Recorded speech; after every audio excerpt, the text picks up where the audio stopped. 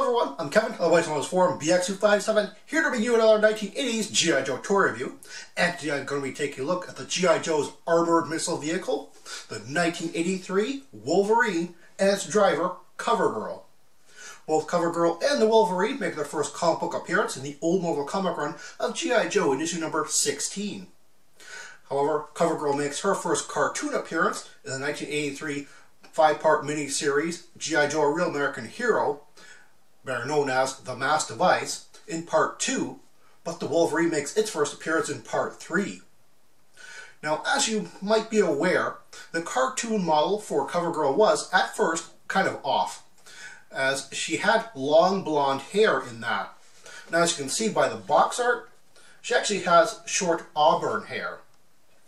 Now, it's debatable as to whether this was an animation mistake on Sunbow Animation's part, because a lot of collectors have noted that with the short reddish-brown hair, she looks a lot like Scarlet.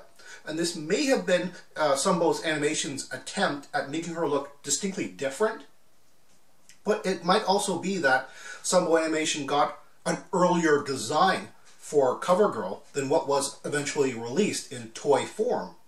Remember that Sunbow Animation actually did get pre-production artwork and designs from Hasbro quite a number of months and sometimes even a whole year before the toy actually went into actual production.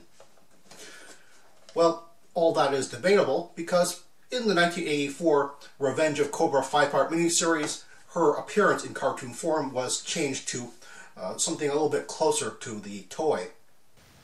Instead of giving this vehicle an acronym, Hasbro gave it a nickname, the Wolverine.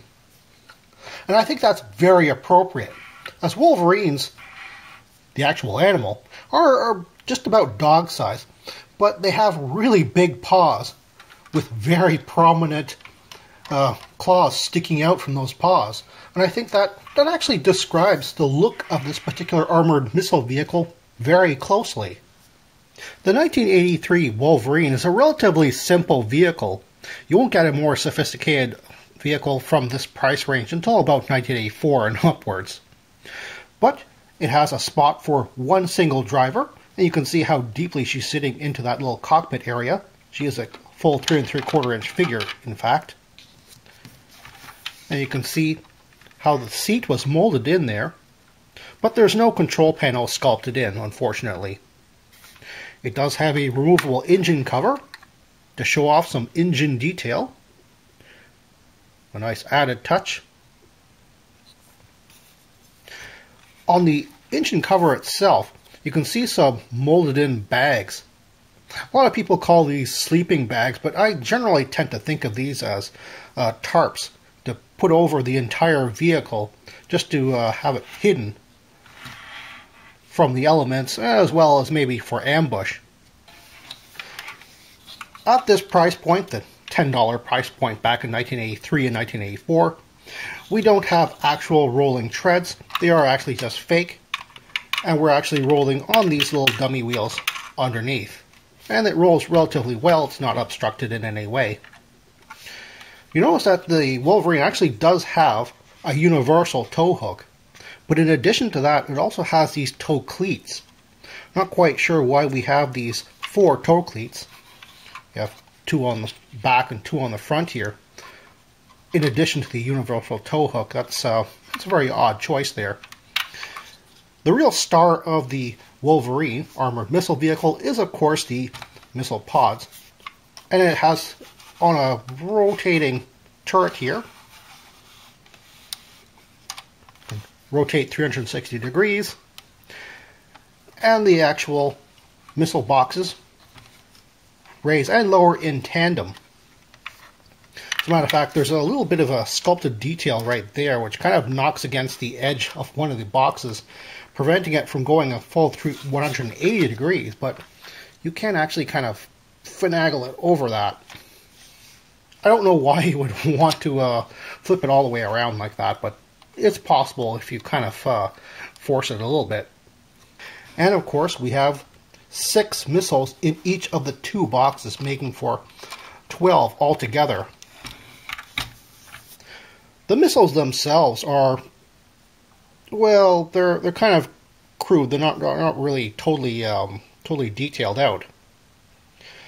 And you can see that each one of these has its own individual number. So if you're really conscious about the stickers and stuff like that, and you can't find one which has all of the proper numbered stickers for all 12 of the missiles, you might want to hit the repo label circuit there. It's really funny because the actual rockets themselves are kind of rubbery, in fact. I mean, mine have gone kind of stiff over the years, but I remember when I first got this, the missiles were kind of rubbery. And on top of that, when you're putting stickers on a curved and rubbery surface, they really don't stay on very well. I remember having to re-glue these a number of times. And of course, we get to the bane of all collectors who are trying to assemble a complete Wolverine. And that is the tow cable. Oh my goodness. This thing is probably the most fragile thing in all the G.I. Joe universe. It is extremely thin. And yes, it is removable. It is meant to be removable, in fact. We have a peg here for the end loop, and a peg here for the start loop. And, well, you saw that I didn't have these both on either side because, well, I can't. I don't know if it was like this to begin with or if it shrunk over the years, but as you can see with the one loop on there, the other loop does not go to the end peg. It can't stretch that way.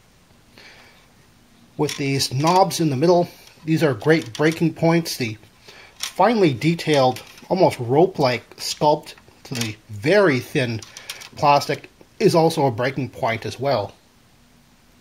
It's really very rare to find a Wolverine with the cable still attached.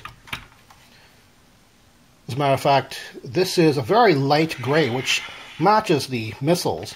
If it's slightly darker than this, then it might have come from the 1989 Lynx, the Slaughter's Marauders Lynx, which shared the bottom portion of the Wolverine's mold. And if it's really, really dark gray, almost black, then it might have come from the 1985 Mauler MBT, which didn't share the mold, but it for some strange reason gave it a slightly longer, I believe, tow hook.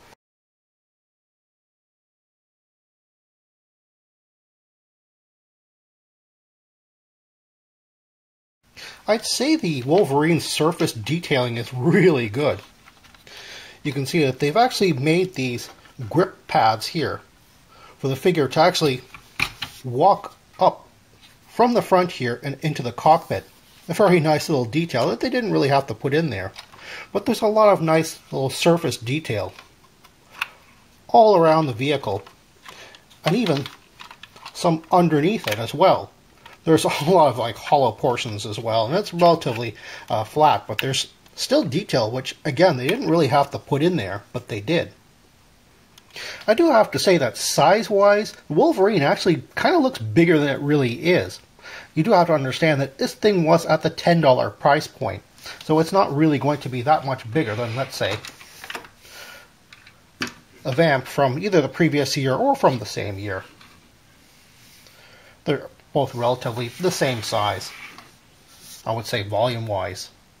Another easy matchup is, of course, pitting it against the 1983 His Tank. Again, the His Tank has more height on here, but is very narrow compared to the very wide Wolverine. These things were both matched up in the commercials for the toys, as well as the initial appearances in the comic books as well.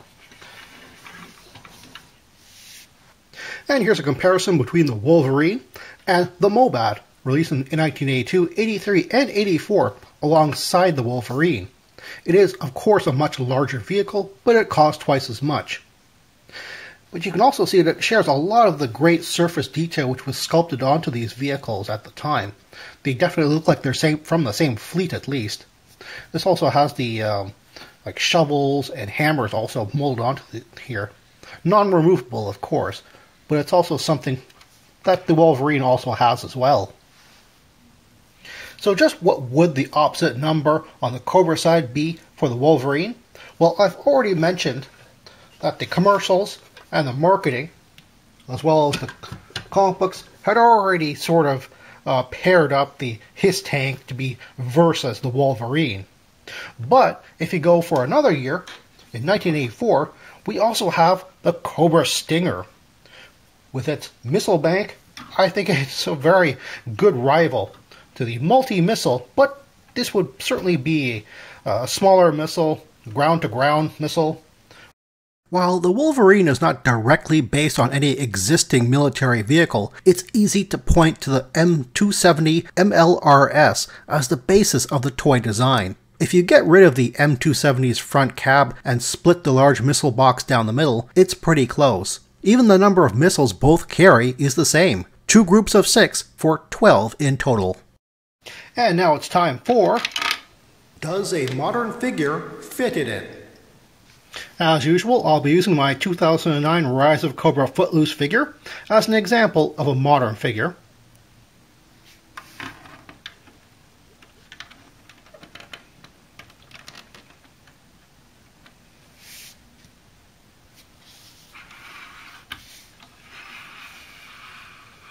Well, he certainly sticks out more than CoverGirl did, or any 3 3/4 inch figure would. But I don't think that he looks terribly bad. Unfortunately, I can't really seem to fold his arms up into there, but that's mostly because of the bulky vest that he has. If you have a figure whose arms actually do rest to their sides very well, I think that you could tuck the arms in there as well. And as you can see, with a bit of finagling, it did actually work. It's actually very interesting and very bold of Hasbro to actually make CoverGirl, a female action figure, the driver for the Wolverine. You have to understand that female action figures are not very popular in the very early 80s. Even the Star Wars Princess Leia, as much of an integral character as she wasn't very a popular seller. And prior to her, we have Scarlet, who, again, I mean, Hasbro actually has the numbers, and even though they didn't make a lot of Scarlet action figures, like per case, from, as a ratio with the other figures that she was released with, she didn't really sell that well either. So armed with that fact, they still wanted to have a female action figure. So how to sell it? Well, stick her in with a really cool vehicle, and that's how you sell it. Ironically, people bought it up. I mean, it is a really cool vehicle, and quite frankly, CoverGirl is a really cool design. We'll get to that in a moment. But think about it. She's actually more popular than this $3 figure, and yet we're paying like $10 for this whole ensemble. It's actually tricking us into buying a female figure. But it's a nice trick, because like I said, it's a cool vehicle and a nice female design. CoverGirl's design is one of the best in my opinion. In fact, it's actually one of the best female designs, because they're not trying to feminize what she's wearing. It just goes along with, her slenderness and female form. But basically she is wearing the typical tanker's uniform, a beige coverall covered by a brown bomber jacket and long brown boots, and really that's it. If you put this ensemble on a guy, it wouldn't look like he was wearing female clothes, really. Of course, we do have a female sculpt for her. She's very slender, in fact. And while her face isn't, like, super pretty, I mean, it is a small 3 3/4 inch figure. She is wearing lipstick, which is the first time we get that on a female figure. Scarlet, in fact, did not wear lipstick. One interesting thing about the sculpt is what she has on her thighs here. A lot of collectors jokingly refer to this as a calculator. I'm not really sure what this is supposed to be. And she has an empty holster, which is really very unfortunate. It's really very unfortunate that she comes with no accessories at all. A small pistol for, personnel battles. Of course, the Wolverine is really really doesn't have any anti-personnel weaponry on it. So it would have been nice if she came with a pistol or submachine gun or something. Another very interesting addition would have been maybe a headphones, kind of like the way Breaker has his, but without the wire. And of course, we have a nice little Easter egg here, with the patch on her arm being from a real military patch. CoverGirl's arm patch is based on the 104th Army Infantry design. They were never an army or mobile unit, so the patch design is most likely just there to look cool. You notice that CoverGirl has kind of wrinkly upper arms to go along with the wrinkly texture of her bomber jacket. And even though they were probably first designed for her because they looked the best on her, they made their actual first appearance on the swivel arm battle grip version of the 1983 Scarlet, which quite frankly really doesn't go with the rest of her outfit. There's absolutely nothing else that's wrinkled like that on her except for those upper arms. The 1982 version had very smooth arms as well, so I'm not quite sure why they went with this for this figure. And speaking of which, we have the 1984 Baroness, who also has the upper arms borrowed from CoverGirl here. And again, the wrinkled arms don't look quite as bad because she is wearing leather, but it's a tight, smooth leather on the Baroness, so again, if you're really paying attention to it, it looks really very odd. And now I have the 1982/83, 83, and 84 female figures. You can see just how short the Scarlet figure is to CoverGirl. Now, according to the file card, CoverGirl is an ex-supermodel, and supermodels generally tend to be around 6 feet tall. So I can totally understand her dwarfing poor old Scarlet here. Of course, the Baroness was actually a fairly tall figure, but she, too, is not quite as tall as CoverGirl. The tallest female figure in the vintage line is, of course, the 1985 Lady J figure. And here is CoverGirl alongside her fellow tank driver, Steeler, and her chief rival, his tank driver. Now, as you can see, Steeler got the lion's share of accessories. That's actually very unusual for a driver figure. But it's rather, like I said, it's rather unfortunate that CoverGirl doesn't get anything at all. I know some people have complained that CoverGirl kind of has a big head, and that is true. I mean, it's a little hard to see with this comparison because they are technically wearing helmets. But I think that's what the sculptors were kind of going for. They're going for a much, a fuller head of hair on CoverGirl than you would see normally on male counterparts because, well, it is the Army. They generally tend to have buzz cuts or very, very shallow cuts to their hair. Whereas I think CoverGirl here would be a bit of a fashionista in that case and still wear her hair a little bit, long and full. Between 1985 and 1986, overstock of the Wolverine was available through mail order, but just by itself. The driver, CoverGirl, was only ever available through the original retail release in 1983 and 1984. Sadly, CoverGirl was never available in the UK Action Force line, despite the fact that 2 different versions of the Wolverine were released. It was first available as a black and grey SAS vehicle with a unique figure called Hunter.